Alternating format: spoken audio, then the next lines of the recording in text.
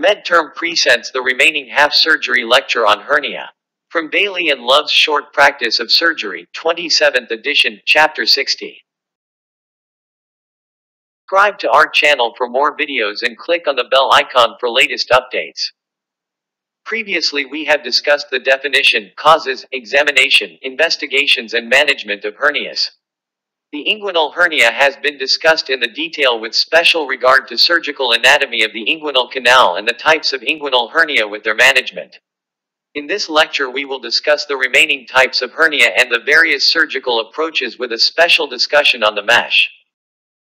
The lecture includes the femoral hernia, para-umbilical hernia, epigastric hernia, incisional hernia and lumbar hernia. Discuss about the femoral hernia. It is less common than inguinal hernia. Easily missed on examination. 50% present as an emergency with high risk of strangulation. Anatomy of femoral canal. This figure shows the anatomical location of the femoral ring below the inguinal ligament, and the location of the femoral hernia is also shown. The anatomy of femoral canal. It has a length of 1.3 centimeters. It has an upper opening called the femoral ring, and the contents include loose fatty tissue, lymph nodes and some lymph vessels. We will discuss the boundaries of femoral ring. It has 4 boundaries. Boundaries of femoral ring. The anterior wall is formed by the inguinal ligament. Posteriorly, there is pecten pubis. Medially, there is lacunar ligament, and laterally there is the femoral vein. Walls of femoral hernia. Laterally, femoral vein. Medially, lacunar ligament. Anteriorly, inguinal ligament. Posteriorly, pelvic bone covered by iliopectineal ligament. Discuss the risk factors of femoral hernia. It is more common in females due to the increased size of the femoral canal. It is more common in old age because the femoral defect increases. The suture repair of inguinal hernia is also a risk factor. Difficulties in case of femoral hernia. There is inadequate exposure of femoral area. The femoral hernia rapidly becomes irreducible due to the tight neck. So cough impulse is lost. The femoral hernia can be mistaken for a lymph node.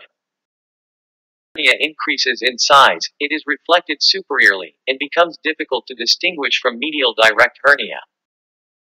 Summary of the concept. This figure from the textbook shows the close relationships of direct inguinal, indirect inguinal and femoral hernias.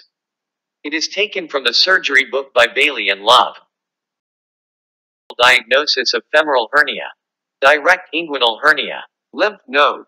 Saphenous varix. Femoral artery aneurysm. Psoas abscess. Rupture of adductor longus with hematoma. The investigations are usually not required, however, in case of uncertainty ultrasound and CT scan can be done. We will discuss the surgical approaches for femoral hernia. Low approach Blockwood. Inguinal approach Lothyson. High approach McKebdy. Laparoscopic approach. Approach Blockwood. It is the simplest, can be performed under local anesthesia. It is suitable when there is no risk of bowel resection. Approach Lothiesen. An inguinal incision is made, spermatic cord or the round ligament is mobilized, transversalis fossa is opened, femoral hernia lies below this incision.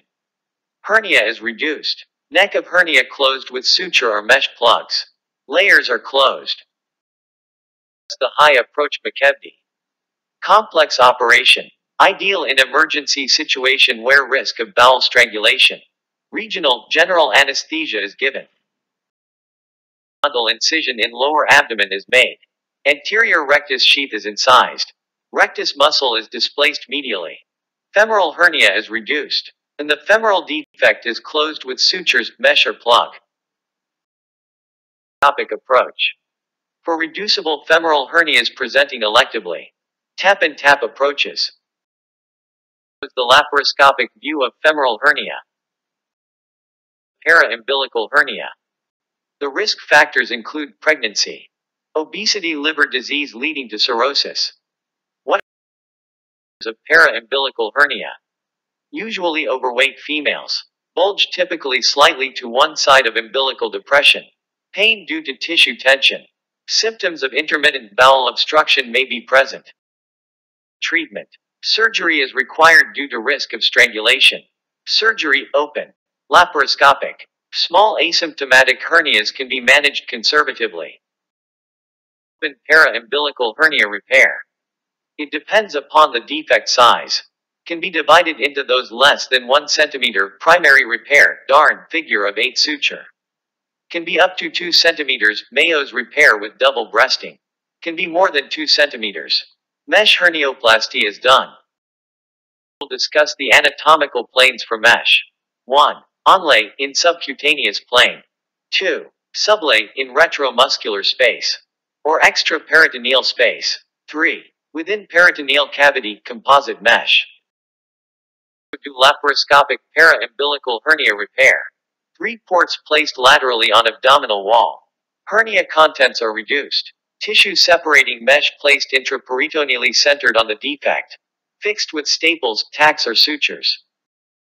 Discuss about the epigastric hernia. The hernia comes out through midline raphe, between xiphoid process and umbilicus. Defect is usually elliptical. Physiology. Defect occurs at site where small blood vessels pierce linea alba. Contents include commonly extraperitoneal fat, may contain peritoneal sac. Clinical features. Often fit healthy men, between 25 and 40 years usually.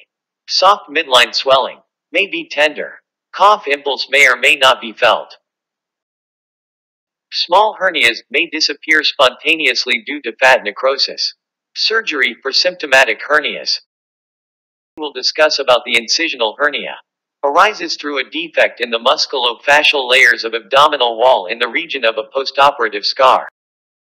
For incisional hernias, the incidence is 10 to 50% of laparotomy incisions, 1 to 5% of laparoscopic port site incisions. We'll discuss the etiology of incisional hernia. 1. Patient factors: obesity, malnutrition, immunosuppression, chronic cough, cancer. 2. Wound factors: wound infection, poor quality tissues. 3. Surgical factors: inappropriate suture material, incorrect suture placement. Features: swelling involving portion of or whole scar, steady increase with time, overlying skin may be atrophic, attacks of partial intestinal obstruction. Hernia. The treatment is as follows. Asymptomatic incisional hernias may not require treatment. Repair is needed if symptomatic. Principles of surgery. Repair should cover whole length of previous incision. Minimal tension. Mesh to reduce recurrence. Approach. Open repair, Mayo /S repair, high recurrence. Open mesh repair, onlay or retromuscular sublay. Laparoscopic repair, tissue separating mesh placed intraperitoneally. Discuss the lumbar hernia. Most primary lumbar hernia occur through the inferior lumbar triangle of Petit, bounded below by the crest of the ilium, laterally by the external oblique muscle, medially by the latissimus dorsi muscle. This figure shows the normal anatomy of the superior and the inferior lumbar triangles. The sac comes through the superior lumbar triangle, bounded by 12th rib above, medially by the sacrospinalis, laterally by the posterior border of the internal oblique muscle. Lumbar hernias are very rare. More commonly, lumbar hernias are secondary to renal operations, when extensive incisional sacs may be present. Treatment: surgical repair. Discuss the last section of this lecture, which includes the principles of hernia management and types of mesh. We'll discuss the principles of hernia management. An abdominal wall hernia does not necessarily require repair. What are the observation? Indications for observation: non-operative management. 1. Elderly people. 2. Asymptomatic hernia. 3. Small hernia. 4. Easily reducible. 5. Not causing anxiety. Waiting. For small para-umbilical hernias, usually contain fat or omentum. Cause few symptoms. Low risk of complications. Watchful waiting has been studied in asymptomatic inguinal hernia. Disadvantage observed: few patients developed strangulation. We'll discuss the indications for surgery. 1. Symptomatic hernia. 2. For cosmetic reasons. 3. To establish diagnosis when in doubt. 4. When complications are likely. 5. All cases of femoral hernia. 6. Irreducible hernia. 7. Increasing difficulty in reduction. 8. Increasing size. Incisional hernias are major problem. Surgical repair is a complex procedure. Risk of complications. Later recurrence. With wide neck, however, there is low risk of strangulation. Conservative approach can be adopted. In elderly obese patients, wide neck hernias, where risks outweigh the benefits of surgery. We'll discuss the principles of surgical repair of hernia. 1. Reduction of hernia contents. 2. Removal of non-viable tissues. 3. Excision and closure of peritoneal sac. 4. Reapproximation of walls of neck of hernia. 5. Permanent reinforcement of abdominal wall defect with mesh or sutures. Concept of mesh in hernia repair. Mesh is a prosthetic material, either a net or a flat sheet, which is used to strengthen a hernia repair. This table from the textbook shows the characteristics of the mesh. It can be woven, knitted or sheet form, synthetic or biological, mainly synthetic. Light, medium or heavyweight, lightweight becoming more popular. Large pore, small pore, large pore causes less fibrosis and pain. Intraperitoneal use are not non-adhesive mesh on one side. Non-absorbable or absorbable, mainly non-absorbable. Uses of mesh. To bridge a defect, mesh fixed over defect is tension-free patch. 2. To plug a defect, plug of mesh pushed into defect. 3. To augment a repair, defect closed with sutures and mesh added for reinforcement. Well-placed mesh with overlap of 2 to 5 cm around all margins of defect. Complications include migration, erosion into adjacent organs, fistula formation, chronic pain, meshoma formation. That's the mesh types. 1. Net MESHS, woven or knitted. Fibrous tissue grows in between strands. 2. Flat sheets, not porous. Do not allow host tissue ingrowth. Mesh types. 1. Synthetic mesh. 2. Biological mesh. Discuss the synthetic mesh. Synthetic polymers of polypropylene, polyester, polytetrafluoroethylene, non-absorbable, provoke little tissue reaction. Shows the propylene mesh. Propylene mesh is a strong monofilament mesh. No antibacterial properties. Hydrophobic nature impedes bacterial ingrowth. Meshes. Braided filament mesh. Hydrophilic property. Allows infection to take hold. Polytetrafluoroethylene mesh is the form of flat sheets. Do not allow tissue ingrowth. Non-adhesive barrier between tissue layers. Mesh include sheets of sterilized, decellularized, non-immunogenic connective tissue. Derived from human or animal dermis. Bovine pericardium. Porcine intestinal submucosa. Biological mesh encourage neovascularization and new collagen deposition. Host enzymes break down the biological implant. Replaced with host fibrous tissue. Presence of infection. Some biological meshes rapidly break down and weaken before remodeling can occur. Absorbable meshes. Synthetic mesh. Made from polyglycolic acid fibers. Used in temporary abdominal wall closure. No current role in hernia repair. Two separating meshes designed for intraperitoneal use. One surface sticky and the other one is slippery.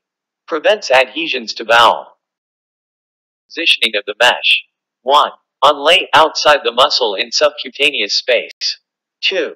Inlay within the defect. 3. Sublay between fascial planes or immediately extraperitoneally. 4. Intraperitoneally.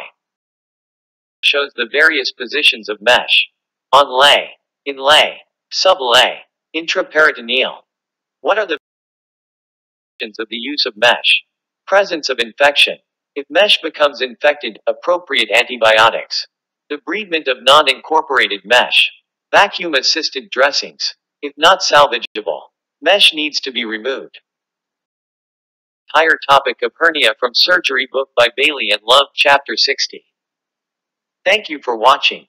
Subscribe to our channel for more videos and click on the bell icon for latest updates. Stay tuned for a demo video on hernia examination. Have a nice day.